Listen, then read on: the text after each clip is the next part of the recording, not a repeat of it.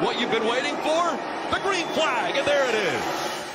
What's going on, guys? Welcome back to another episode of Kozmatt Race Recap. Let's get right into the race at Walkens Glen.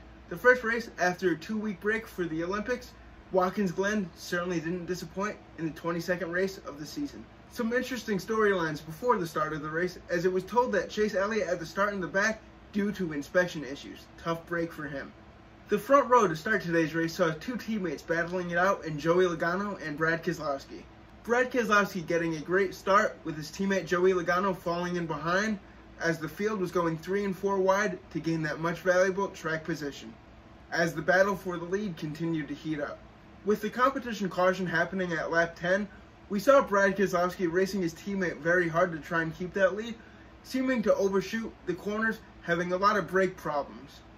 As right before the competition caution flag waved, he spun out. Fortunate for him, he only lost 3 positions until that competition caution came out. We saw some cars coming down to put 4 fresh tires on, make some adjustments, others deciding to stay out, and some even putting on 2 tires. We knew that the restart was certainly going to be intense.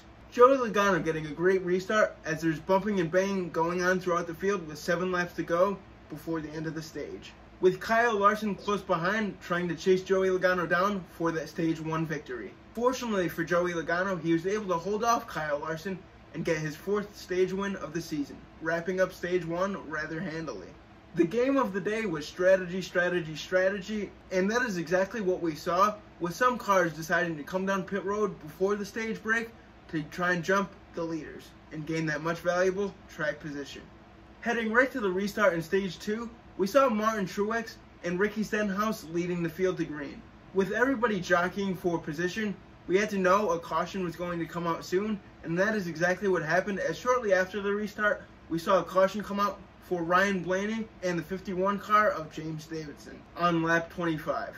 With 10 laps left to go in stage 2 after some great side-by-side racing throughout the field, Martin Truex continued to lead over Christopher Bell by just about 2 seconds. Christopher Bell making his way all the way up to 2nd place after starting in the back with Chase Elliott. Speaking about Chase Elliott, some more rough luck for him, as he had to pit before the stage 2 break after flat spotting his tires. Martin Truex being able to hold off Christopher Bell for that stage 2 victory, his 5th of the season.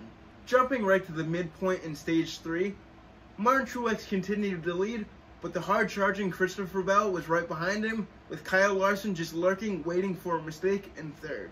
After great battling between all 3 drivers, we saw Kyle Larson trying to make the pass on Christopher Bell, Christopher Bell trying to close the door, making contact with Kyle Larson, spinning himself out.